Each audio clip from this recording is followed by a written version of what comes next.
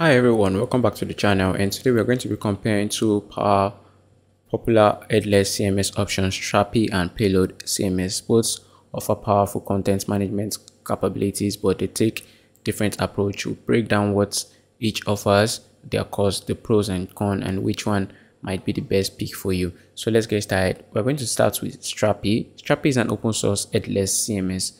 It's built with Node.js and features include customizable API creation, content type builder included, and robust admin panel. You also get plugin system for extension. Now let's discuss the pricing of the platform. You get the free self-hosted version available, and the cloud plan start at $29 per month for small team, and business plan at $99 per month, and you add the SSO and priority support. Now, what is the benefit of this platform?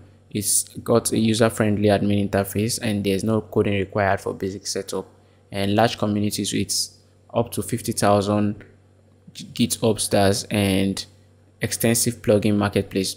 Now, what are the drawbacks about this platform? Performance can be slow with complex structure, and customization may require coding skill, and version upgrades can be challenging, and the self-hosting need technical knowledge. Now let's move on to the next platform, Payload CMS. Payload CMS is a TypeScript-based headless CMS. It's developer-focused, and features include built-in authentication, local API access, and self-hosting by design. Now, the pricing of this platform, it starts with a free plan and open source for self-hosting, and the commercial license at $19 per month for removing footer branding, and the enterprise license available for legal protection.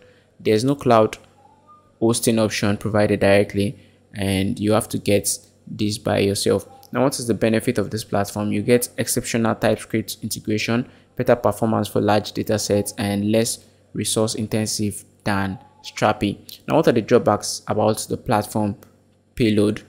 It's got a steeper learning curve for non-developers, and the community is smaller than Strapi. Now, we're going to discuss which one is the best for you. If you want or CMS that is perfect for team needing quick setup, best for marketing driven projects, then Strapi is for you. But if you want the best for developer team and ideal for performance critical application, then Payload CMS is for you. So tell me in the comment section which of this platform are you going to be using, and if you found this video helpful, make sure to like the video and subscribe to the channel. See you in the next one.